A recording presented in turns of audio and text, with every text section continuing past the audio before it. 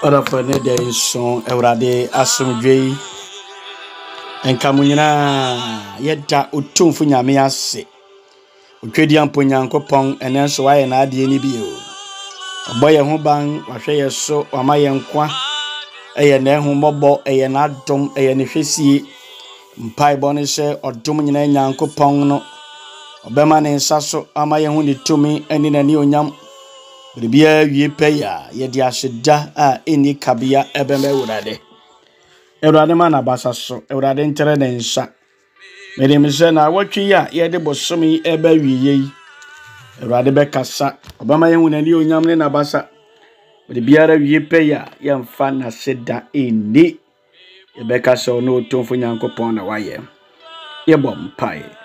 Father, we thank you once again for the gift of life you have granted us. We thank you for your loving kindness, your tender mercies. We thank you for your immeasurable blessings over our lives. We pray that, Lord, reveal yourself to us through your word. Grant unto us illumination into your word. We pray, may you be with us now and forevermore. Amen. Brethren in the Lord, our theme for reflection this faithful day is widows, elders, and slaves. Widows, elders, and slaves. 1 Timothy 5, 1 to 25. 1 Timothy 5, 1 to 25. 1 Timothy 5, 1 to 25. It's my prayer that the Lord will help us to understand and reveal himself to us through his word. In the mighty name of Jesus. 1 Timothy 5 talks about order in the ministry or order in the church. Order in the church. So verse by verse of Paul's first letter to Timothy, we continue to examine the second last chapter. The second last chapter. We are looking at the proper order in the church, which is the subject of the last two chapters of the letter. So in this lesson, we focus on church's ministry, the church's ministry. So 1 Timothy 5, 3, then 9 to 10, whom the church honors with support. So as we said in our previous lesson, the church was never intended to take over from the family. The two institutions have their own special purposes and functions. However, some people do not have a family and are even alone. In this case, the church family is the only family they have. And so the church family must assume responsibility for their care when they are in need and have no other help. So the church is not a charity for one and all. However, there are certain needy, like the widows indeed. Widows. 1 Timothy 5, 3, 9 to 10 talks about the widow. How the church should take care of widows. And the Bible will tell you that, the James will tell you that one of the true religion is to taking care of the widow. Taking care of the widow, whom the church should support. So Paul here is telling Timothy that in the church, he shouldn't forget the widows. Na Ewrade eniku ekunafo. So these widows had a ministry of prayer. They prayed. Those days there were a lot of widows in the churches praying.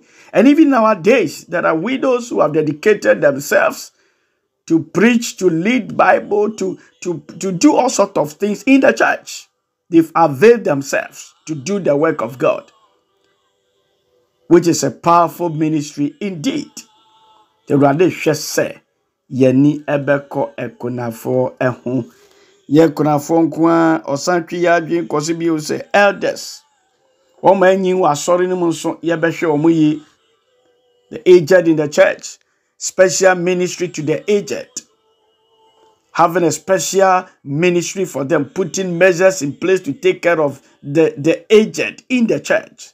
Ye be ya adwen say Yeni beko woma ni afi ewa asoronum woma beto akoso ewa asoronum Ewrade ehwe biribi se ye beye biribi sa ede ashe ni din konkwa ni onyam. Hallelujah. Yes, Reverend.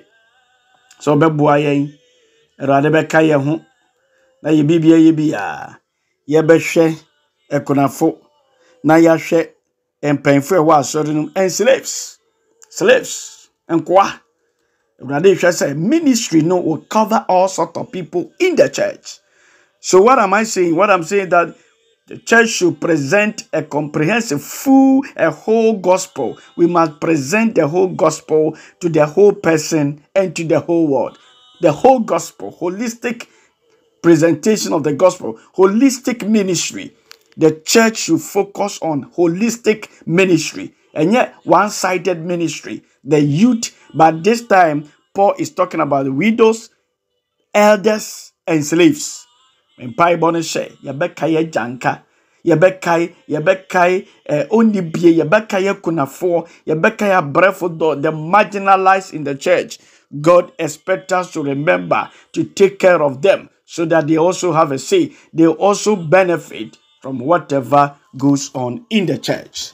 Ewurade moaye, yo moaye na asore no, nya asore mpo ankurankure biara. Yadi yani beko ekunafo ho agbo ekurabo mpa ya ekurafo ya bu ekunafo di baabi ana awerho e show ma o se e kai wom ye tuo ye no mo ye encourage wom ye mo said they are not alone. They are not, the church is with them. The slaves, house helps and go. We should have a special ministry for them. May God bless us and keep us. Ewurade moaye ana watwi omaye nshira. May the Lord bless all of us and keep us. May His presence be with us all, now and forevermore. I'm Reverend for Ampofo, Minister of Presbyterian Church of Ghana, Minister in charge of Revival and Resurrection Congregations. Peace and life to you. Bye-bye.